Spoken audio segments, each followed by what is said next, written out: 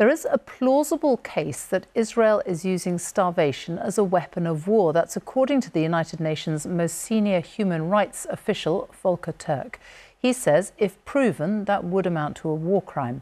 Humanitarian agencies are calling for an immediate ceasefire and large deliveries of aid in Gaza, where a famine is looming. Israel insists it's letting in all the humanitarian aid that is needed. From Jerusalem, here's our international editor, Jeremy Bowen, and his report contains upsetting images. Gaza is no place to be ill. Noura Mohammed had lung and liver problems before the war. Now, after months of starvation and without the right medical care, she is deteriorating fast.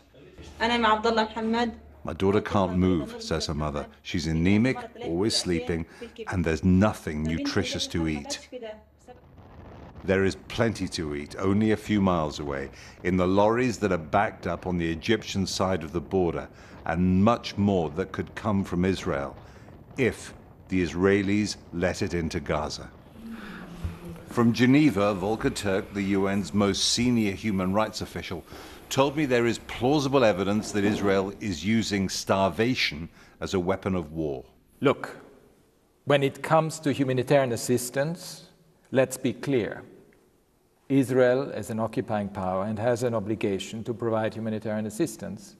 And if that humanitarian assistance does not come in the scale, speed and predictability that is required, yes, very serious questions are raised. So let's get it very clear, Israel's to blame.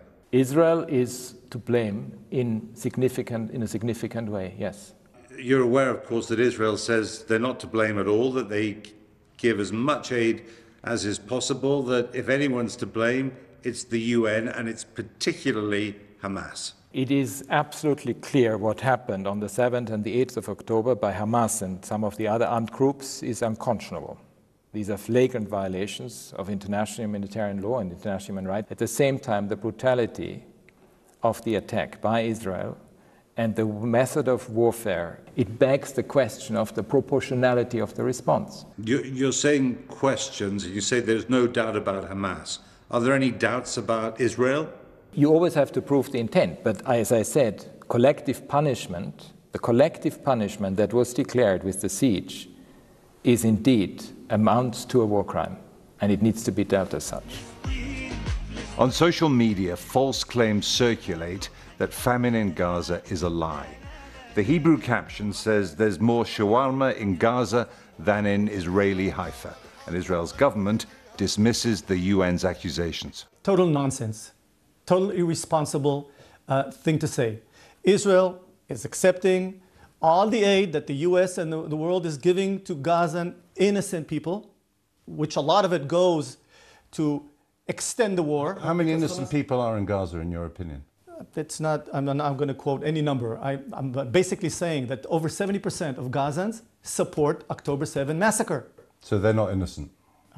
People that are supporting Hamas, they have a different thought. They're an enemy. I thank our friends around the world for supporting our strategic goal. And I'm telling you. But they don't like the way you're doing it, do they? That's tough. We are going to finish the war. We'll do everything we can to kill the Hamas terrorists and to minimize collateral damage as much as we can. The evidence of Gaza's humanitarian catastrophe is overwhelming, and it is deepening international pressure on Israel.